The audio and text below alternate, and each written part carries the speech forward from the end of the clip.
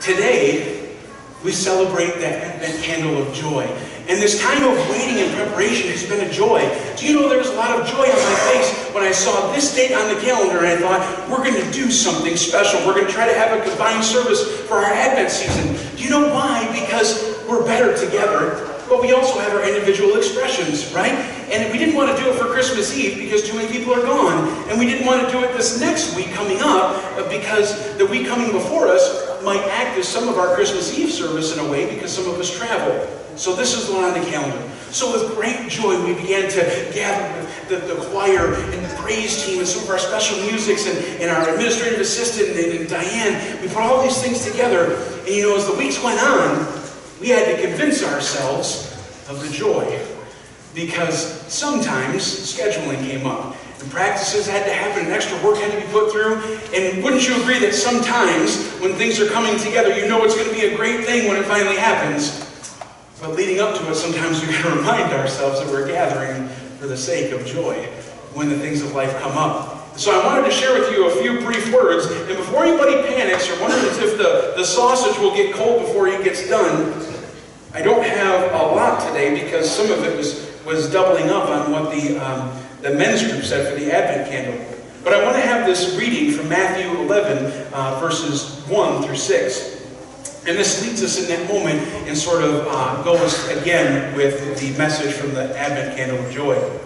Now when Jesus finished instructing his 12 disciples, he went on from there to teach and preach in their cities.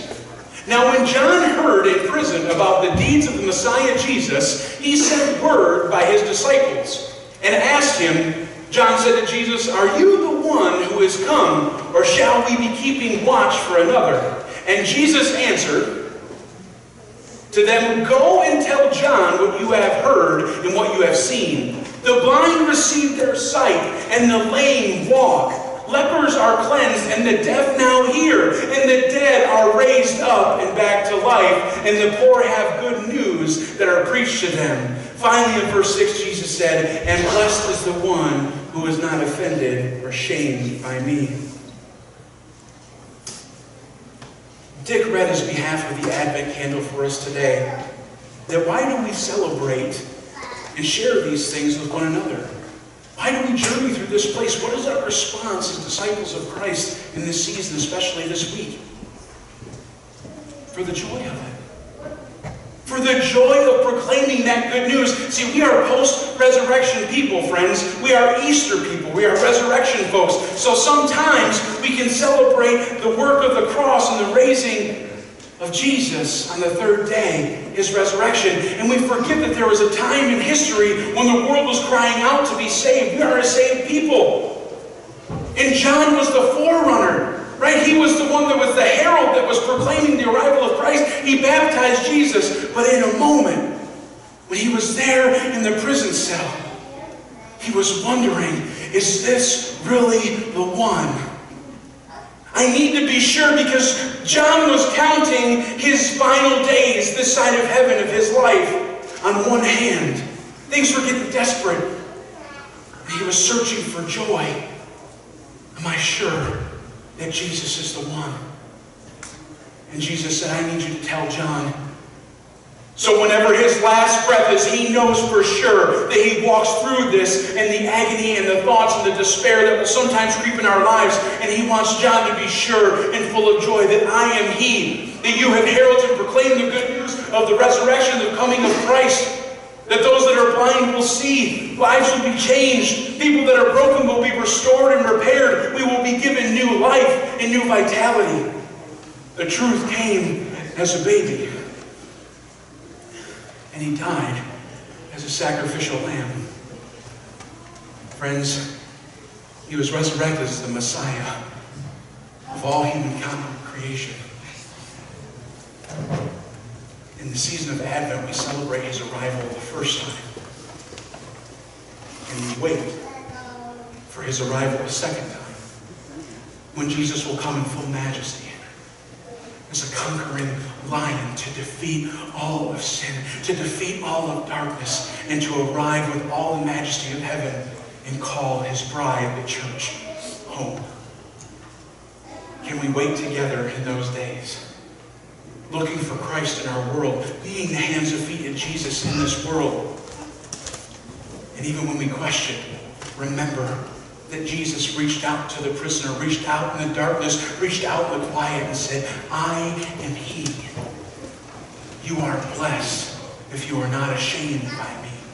Rest in me. I am the one who restores broken things, broken people. And because of me, I will breathe an everlasting life and grace into your life too. Friends, we come together to celebrate for the joy of it. Plain and simply because Jesus came, Jesus conquered, and Jesus will come again. So we gather together in joy for that moment and that moment alone. But it is a journey. Each of us walk this way. I want you I don't want you to look around, but imagine yourself that there are spaces next to us.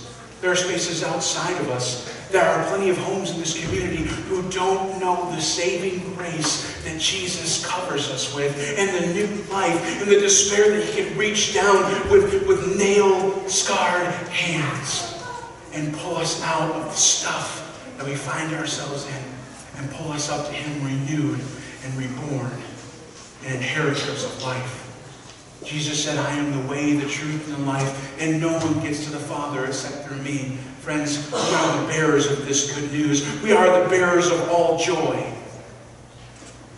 But it's a gift meant to be given away. No bowl or box can contain it. No FedEx person could drop it. No Amazon shipment can delay it. Jesus arrived as a gift of love to save us. Jesus will come again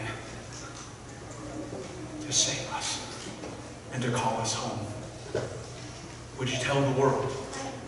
Whether it's in voice or as how Sarah shared with us, maybe it's the way our hands and feet move in this world.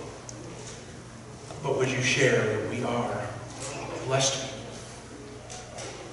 And that we are blessed even more when we share the good news of the baby Jesus that arrived to love us, to teach us, to show us the way on this journey.